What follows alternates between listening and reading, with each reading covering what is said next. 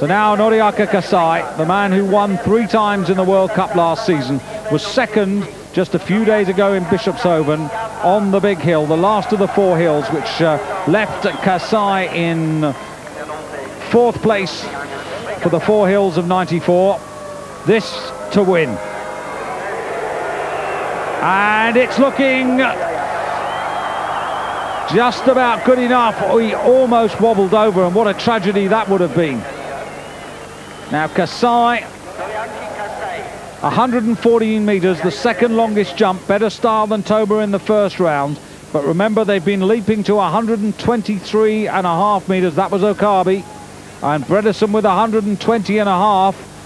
So he's not reached the critical point, Kasai, but has he done enough?